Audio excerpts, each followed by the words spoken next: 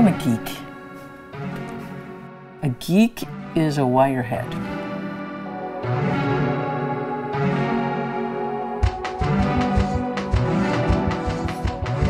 I live on a street in New York, Canal Street, and that's a street that has all this junk, electronic junk. And so I go there, I get some junk, and I try to make it do something that it didn't do before.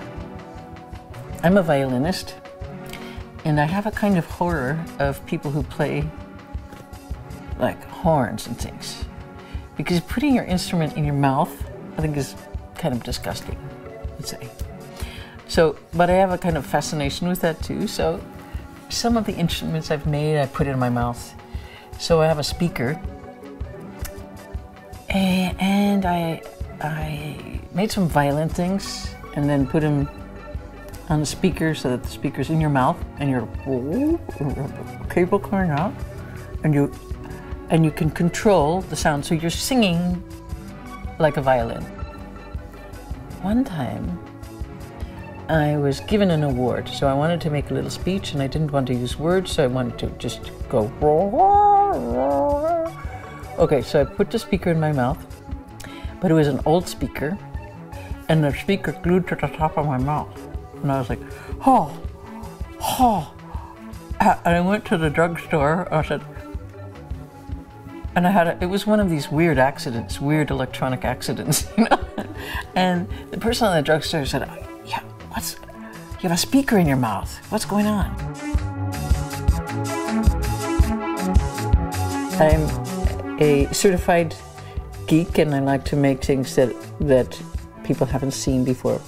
So probably the last thing was I collaborated with Mohammed El-Garani, and he is the youngest detainee at Guantanamo, and he was my partner in a big project I did last month.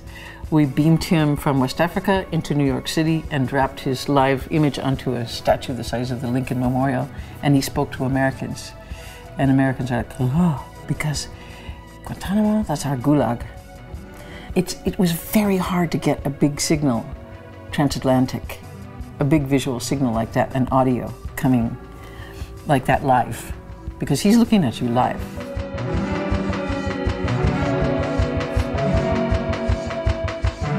That the barriers between the music world and the world of culture would fall down a little bit more.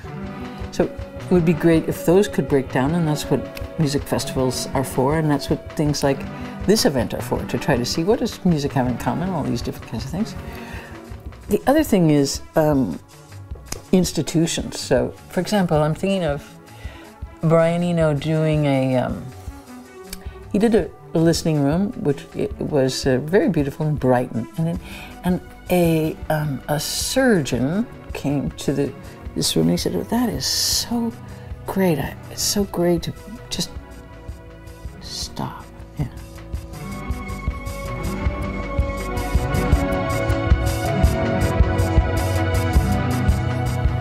Later, that system was in a hospital in Brighton, because the walls between music and hospitals are thinner.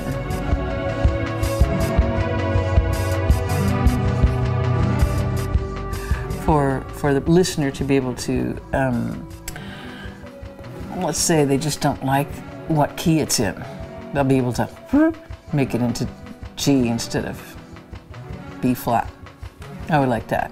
If I'm more of in a B flat mood, I'd like to be able to use my internal filters to change the music and adapt it to what I want.